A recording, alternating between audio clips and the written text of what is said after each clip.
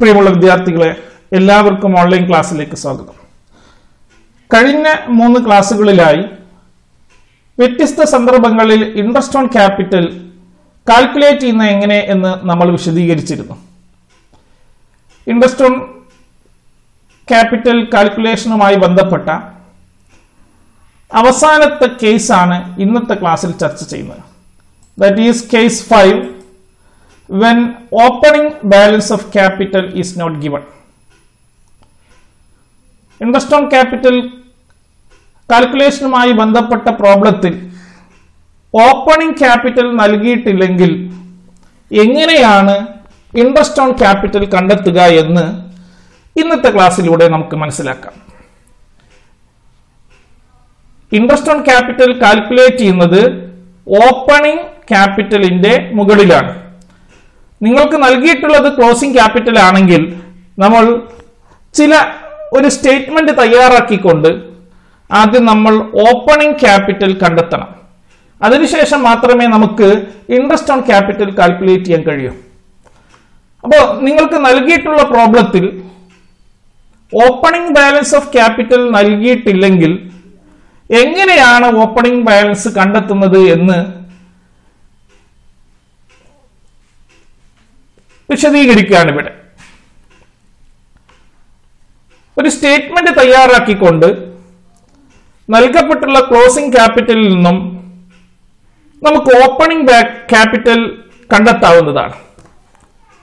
Opening capital നൽകിയിട്ടില്ലെങ്കിൽ നിങ്ങൾക്ക് നൽകിയിട്ടുള്ള പ്രോബ്ലത്തിൽ ഉറപ്പായും ക്ലോസിംഗ് ക്യാപിറ്റൽ നൽകിയിട്ടുണ്ടാവും. അപ്പൊ ആ ക്ലോസിംഗ് ക്യാപിറ്റലിനോട് കൂടി ക്യാപിറ്റൽ അക്കൗണ്ടിൽ ഡെബിറ്റ് ചെയ്യുന്ന ഐറ്റം എല്ലാം ആഡ് ചെയ്യുകയും ക്രെഡിറ്റ് ചെയ്യുന്ന ഐറ്റം എല്ലാം ലെസ് ചെയ്യുകയും ചെയ്തു കഴിഞ്ഞാൽ നമുക്ക് ഓപ്പണിംഗ് ക്യാപിറ്റൽ കണ്ടെത്താവുന്നതാണ്. അപ്പോൾ ഓപ്പണിംഗ് ക്യാപിറ്റൽ കണ്ടെത്താൻ സഹായിക്കുന്ന ഒരു സ്റ്റേറ്റ്മെന്റ് ആണ് ആദ്യം വിശദീകരിക്കുന്നത്. ആ സ്റ്റേറ്റ്മെന്റ് മനസ്സിലാക്കാനുള്ള ഒരു എളുപ്പ വഴി എന്ന് പറയുന്നത് ക്യാപിറ്റൽ അക്കൗണ്ടിൽ ഡെബിറ്റ് ചെയ്യുന്ന ഐറ്റം എല്ലാം തന്നെ ക്ലോസിംഗ് ക്യാപിറ്റലിനോട് കൂടി ആഡ് ചെയ്യുന്നുണ്ട്. അതോടൊപ്പം തന്നെ ക്യാപിറ്റൽ അക്കൗണ്ടിൽ ക്രെഡിറ്റ് ചെയ്യുന്ന ഐറ്റങ്ങളാണ് ഓപ്പണിംഗ് ക്യാപിറ്റൽ കണ്ടെത്തുന്നതിന് വേണ്ടി ക്ലോസിംഗ് ക്യാപിറ്റലിൽ നിന്നും ലെസ് ചെയ്യുന്നത്. അപ്പോൾ ക്ലോസിംഗ് ക്യാപിറ്റലിനോട് കൂടി ആഡ് ചെയ്യുന്ന ഐറ്റം എന്തൊക്കെയായിരിക്കും? ക്യാപിറ്റൽ അക്കൗണ്ടിൽ ഡെബിറ്റ് ചെയ്യുന്ന ഐറ്റം ആയിട്ടുള്ള drawings, interest on drawings, share of loss എന്നീ ഐറ്റം ക്ലോസിംഗ് ക്യാപിറ്റലിനോട് കൂടി ആഡ് ചെയ്യുന്നു. ആ ആഡ് ചെയ്ത തുകയിൽ നിന്നും ലെസ് ചെയ്യുന്നത് ക്യാപിറ്റൽ അക്കൗണ്ടിൽ നമ്മൾ ക്രെഡിറ്റ് ചെയ്യുന്ന ഐറ്റം ആയിട്ടുള്ള additional capital, salary, commission, share of profit, ഇത്രയും ഐറ്റം നിങ്ങളെ പ്രത്യേകം നമുക്ക് മനസ്സിലായിട്ടുണ്ടാവും. ഇവയെല്ലാം ക്യാപിറ്റൽ അക്കൗണ്ടിൽ ക്രെഡിറ്റ് ചെയ്യുന്ന ഐറ്റമാണ്. ഇതിൽ എന്തില്ല? ഇൻട്രസ്റ്റ് ഓൺ ക്യാപിറ്റൽ ഇല്ല. കാരണം ഇൻട്രസ്റ്റ് ഓൺ ക്യാപിറ്റൽ കാൽക്കുലേറ്റ് ചെയ്യാൻ വേണ്ടിയാണ് നമ്മൾ ഈ സ്റ്റേറ്റ്മെന്റ് തന്നെ തയ്യാറാക്കുന്നത്. അപ്പോൾ ഒരു ക്യാപിറ്റൽ അക്കൗണ്ടിൽ ക്രെഡിറ്റ് ചെയ്യുന്ന additional capital, salary, commission, പ്രോഫിറ്റിന്റെ share എന്നിവയെല്ലാം ക്ലോസിംഗ് ക്യാപിറ്റലിൽ നിന്ന് ലെസ് ചെയ്ത് കഴിഞ്ഞാൽ നമുക്ക് എന്ത് കണ്ടെത്താം? ഓപ്പണിംഗ് ക്യാപിറ്റൽ കണ്ടെത്താവുന്നതാണ്. അപ്പോൾ ഓപ്പണിംഗ് ക്യാപിറ്റൽ നൽകിയിട്ടില്ലെങ്കിൽ ഫസ്റ്റ് സ്റ്റെപ്പ് എന്ന് പറയുന്നത് ഓപ്പണിംഗ് ക്യാപിറ്റൽ കണ്ടെത്തുകയാണ്. അതിനുവേണ്ടി ക്ലോസിംഗ് ക്യാപിറ്റലിനോട് കൂടി drawings, interest on drawings, share of loss എന്നിവ ആഡ് ചെയ്യുകയും ആ ആഡ് ചെയ്ത തുകയിൽ നിന്നും additional capital, salary, commission, share of profit എന്നിവ ലെസ് ചെയ്യുകയും ചെയ്താൽ നമുക്ക് ഓപ്പണിംഗ് ക്യാപിറ്റൽ കണ്ടെത്താം. അങ്ങനെ ഓപ്പണിംഗ് ക്യാപിറ്റൽ കണ്ടെത്തി കഴിഞ്ഞാൽ ഇനി ഇൻട്രസ്റ്റ് ഓൺ ക്യാപിറ്റൽ കാൽക്കുലേറ്റ് ചെയ്യാൻ വളരെ ഈസിയാണ്. നമ്മൾ മുമ്പ് മനസ്സിലാക്കിയത് തന്നെയാണ്. Interest on capital equal to opening capital into rate by 100.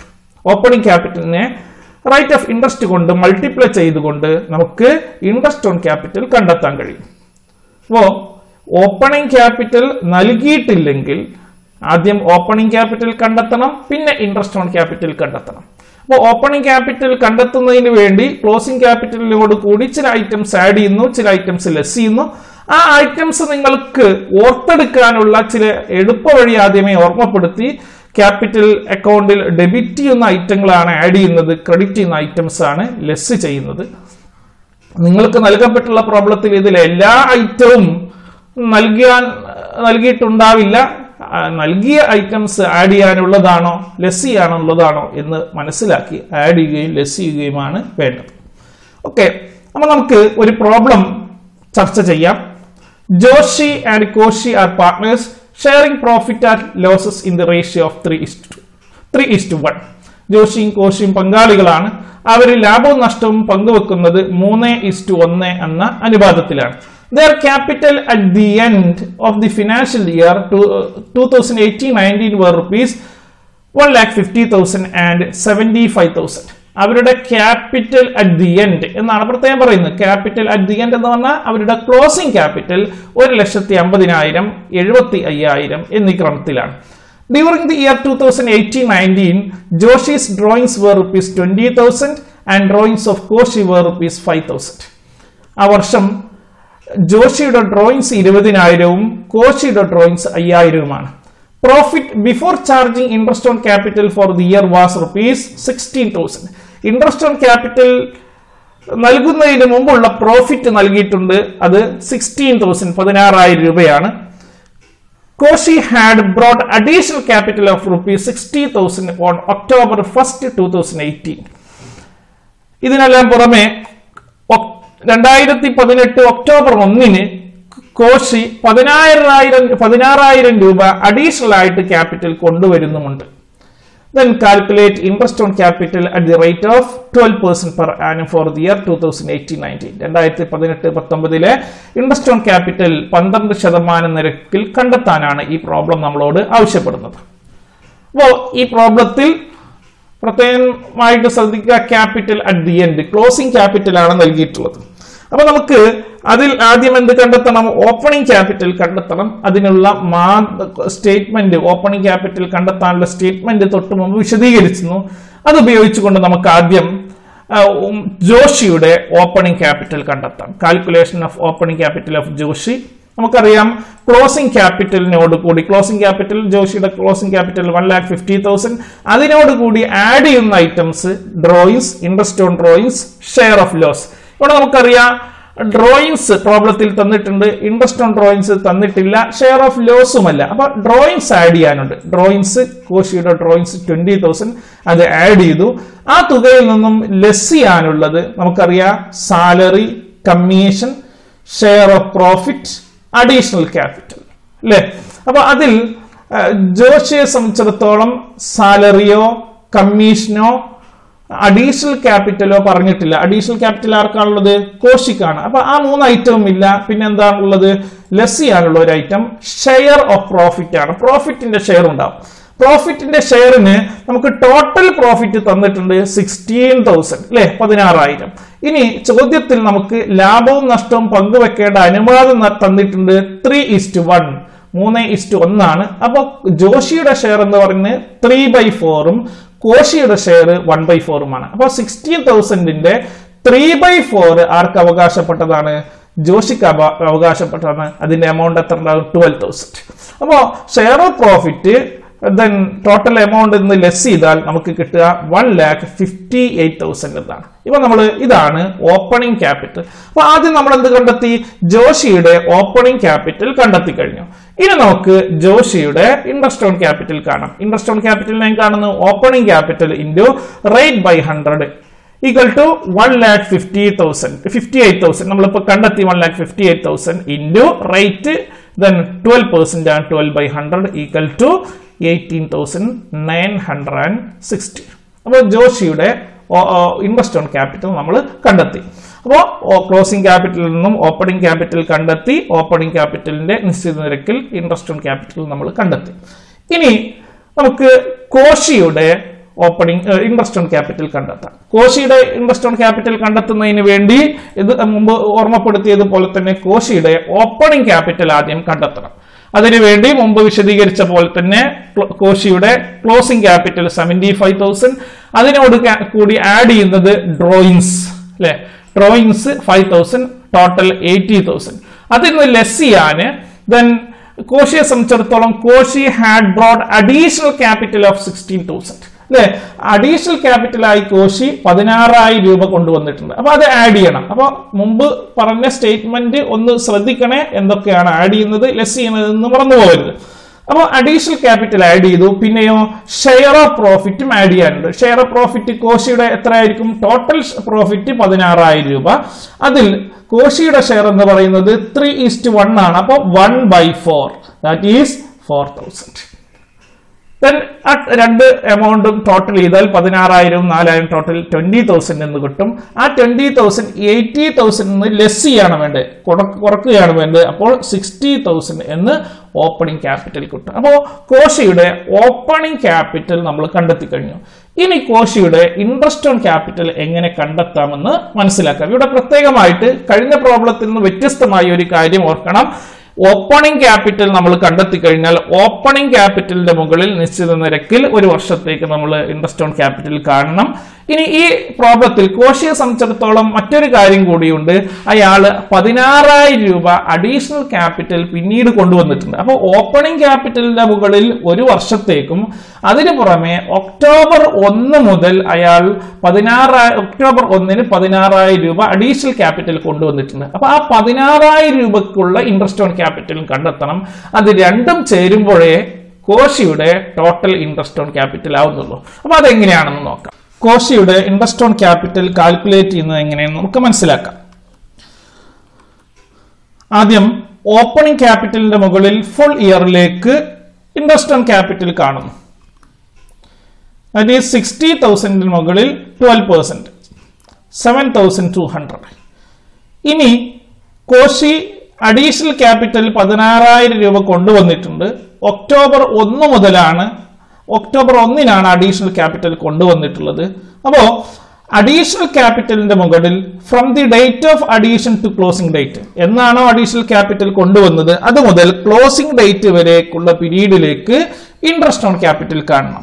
അപ്പോൾ അഡീഷണൽ ക്യാപിറ്റൽ മുകളിൽ ഇൻട്രസ്റ്റ് ഓൺ ക്യാപിറ്റൽ കാണാൻ അഡീഷണൽ ക്യാപിറ്റലിനെ റേറ്റ് ബൈ 100 കൊണ്ട് മൾട്ടിപ്ലൈ ചെയ്യുക. അതിനെ then number into number of months divide by 12.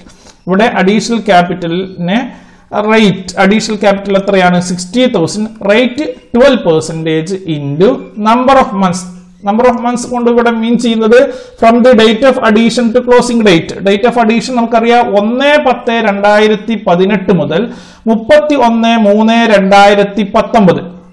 നമുക്ക് ചോദ്യത്തിൽ നിന്ന് ഓപ്പണിംഗ് ഡേറ്റ് ഏപ്രിലാണ്. അപ്പൊ ക്ലോസിംഗ് ഡേറ്റ് എപ്പോഴാണ് വരുന്നത്? 2019 മാർച്ച് 31-നാണ്. അപ്പൊ അതിലേക്ക് 6 മാസം. അപ്പൊ 6 മാസത്തേക്കുള്ള ഇൻട്രസ്റ്റ് ഓൺ ക്യാപിറ്റൽ കാണുന്നു 9,960. ദെൻ അപ്പൊ total interest on capital 8,160.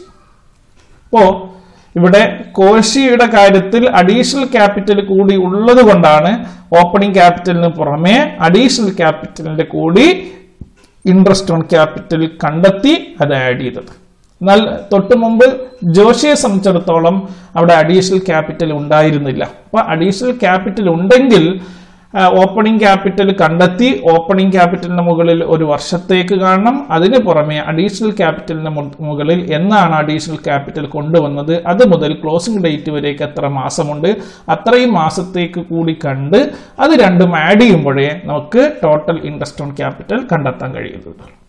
Okay, അപ്പോൾ ഇന്നത്തെ ക്ലാസ്സിൽ നമ്മൾ ഓപ്പണിംഗ് ക്യാപിറ്റൽ നൽകിയിട്ടില്ലെങ്കിൽ എങ്ങനെയാണ് ഇൻട്രസ്റ്റ് ഓൺ ക്യാപിറ്റൽ കണ്ടെത്തേണ്ടത് എന്ന് മനസ്സിലാക്കി.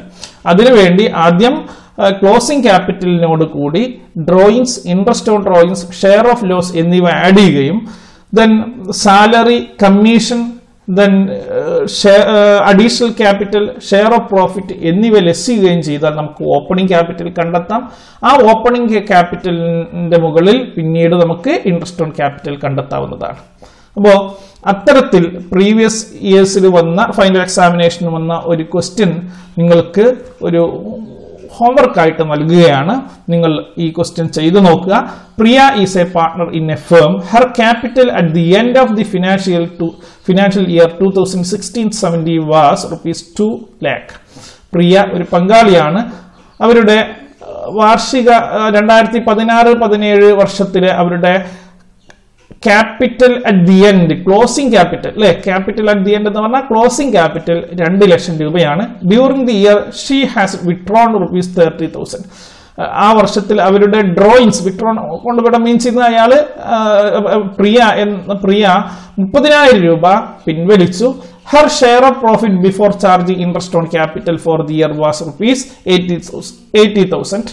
അവരുടെ പ്രോഫിറ്റിന്റെ ഷെയർ, അവർക്ക് ലാഭത്തിന്റെ പങ്ക് ലഭിക്കുന്നത് 8,000 ആണ്. Before charging interest on capital, interest on capital charge ചെയ്യുന്നതിന് മുമ്പുള്ള പ്രോഫിറ്റിൽ അവരുടെ ഷെയർ 8,000 ആണ്.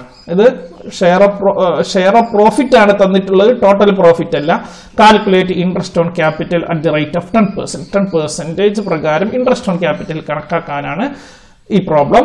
അപ്പോൾ ഇവിടെ ക്ലോസിംഗ് ക്യാപിറ്റൽ തന്നിട്ടുണ്ട്, ഡ്രോയിങ്സ് തന്നിട്ടുണ്ട്, ഷെയർ ഓഫ് പ്രോഫിറ്റും തന്നിട്ടുണ്ട്. അപ്പൊ നമുക്ക് എന്ത് കണ്ടെത്തണം? ഓപ്പണിംഗ് ക്യാപിറ്റൽ കണ്ടെത്തണം. ഓപ്പണിംഗ് ക്യാപിറ്റൽ കണ്ടെത്താൻ 2 ലാഖിനോട് കൂടി 2 ലാഖായുള്ള ക്ലോസിംഗ് ക്യാപിറ്റലിനോട് കൂടി ഡ്രോയിങ്സ് 30,000 ആഡ് ചെയ്യുക അല്ലെ. 30,000 ആഡ് ചെയ്താൽ 2,30,000 ആയി. അതിൽ നിന്നും ഷെയർ ഓഫ് പ്രോഫിറ്റ് ലെസ് ചെയ്യുകയാണ് വേണ്ടത് അല്ലെ. 8,000 ലെസ് ചെയ്താൽ നമുക്ക് എന്ത് കിട്ടും? ഓപ്പണിംഗ് ക്യാപിറ്റൽ കിട്ടും. ആ ഓപ്പണിംഗ് ക്യാപിറ്റലിന് മുകളിൽ 10% കണ്ടെത്തിയാൽ നമുക്ക് എന്ത് ലഭിക്കും? ദെൻ ഇൻട്രസ്റ്റ് ഓൺ ക്യാപിറ്റൽ ലഭിക്കും. അപ്പൊ ചെയ്തു നോക്കുക. മുമ്പുള്ള ഒരു ക്വസ്റ്റ്യൻ പേപ്പറിലുള്ള ക്വസ്റ്റ്യൻ കൂടിയാണിത്. അതിന്റെ ആൻസർ നിങ്ങൾ ചെയ്യുമ്പോൾ ലഭിക്കുന്ന ആൻസർ 22,200. ഒന്ന് ചെയ്തു നോക്കൂ. അപ്പോ ഇൻട്രസ്റ്റ് ഓൺ ക്യാപിറ്റലിന്റെ കാൽക്കുലേഷനുമായി ബന്ധപ്പെട്ട വിവിധ അഡ്ജസ്റ്റ്മെന്റുകളെല്ലാം ഇവിടെ പൂർണ്ണമായി. അപ്പോൾ ഇതുമായി ബന്ധപ്പെട്ട് നമ്മൾ 4 ക്ലാസ്സുകളാണ് നമ്മൾ 4 ക്ലാസ്സുകളിലൂടെ ഏകദേശം 5 വ്യത്യസ്ത കേസുകളാണ് ചർച്ച ചെയ്തത്. എക്സാം പോയിന്റ് ഓഫ് വ്യൂവിൽ ഇതുമായി ബന്ധപ്പെട്ട ചെറിയ ചോദ്യങ്ങൾ വരാറുണ്ട്. അപ്പോൾ അത്തരം ചോദ്യങ്ങൾ വന്നു കഴിഞ്ഞാൽ കോൺഫിഡൻറ്റോട് കൂടി ആൻസർ ചെയ്യാൻ കഴിയും എന്ന് ഞാൻ പ്രതീക്ഷിക്കുന്നു. ഇതുമായി ബന്ധപ്പെട്ട് നിങ്ങൾക്ക് സംശയങ്ങൾ വല്ലതും ഉണ്ടെങ്കിൽ കമന്റ് ചെയ്യാൻ മറക്കരുത്. വീഡിയോ നിങ്ങൾക്ക് ഉപകാരപ്പെട്ടു എന്ന് തോന്നുന്നുവെങ്കിൽ ലൈക്ക് ചെയ്യാനും സബ്സ്ക്രൈബ് ചെയ്യാനും ഓർമ്മപ്പെടുത്തുന്നു. നിങ്ങൾക്ക് ഉപകാരപ്പെട്ടു എന്ന് തോന്നുന്നുവെങ്കിൽ നിങ്ങൾ കൂട്ടുകാർക്ക് കൂടി ഷെയർ ചെയ്യണമെന്നും ഓർമ്മപ്പെടുത്തിക്കൊണ്ട് നിർത്തുന്നു. Thank you.